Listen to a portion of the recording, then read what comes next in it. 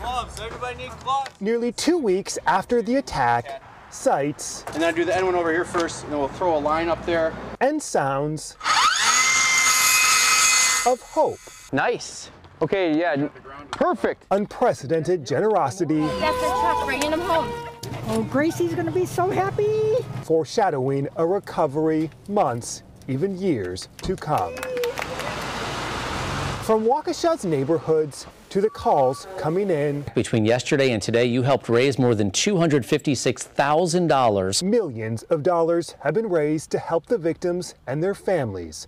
Already, people from all 50 states and more than a dozen countries worldwide have donated to the United for Waukesha Community Fund. I think what we've seen is unprecedented as far as the generosity. The Waukesha County Community Foundation and United Way are partnering in the effort in what will be the largest distribution of funds in the foundation's history.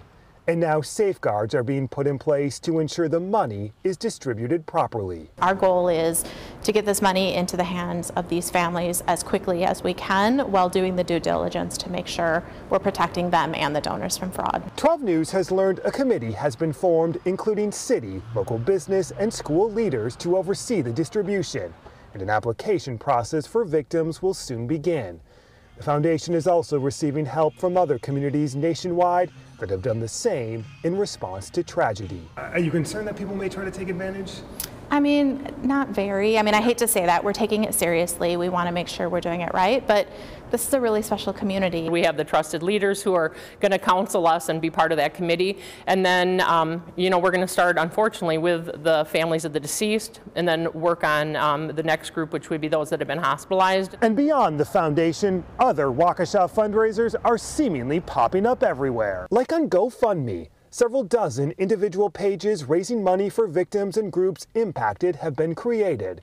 GoFundMe says it immediately mobilized its crisis response team and created this hub with the pages the organization has verified.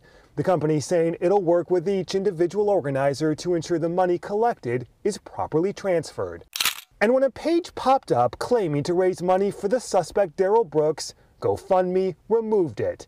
The company telling 12 News, "We removed the fundraiser before any funds were raised. GoFundMe prohibits raising money for the legal defense of an alleged violent crime." The healing in Waukesha is just beginning. The Community Foundation and United Way say they'll collect donations through at least the end of the year, bringing some light to an incredibly dark time. In Waukesha, I'm Matt Smith, WISN 12 News.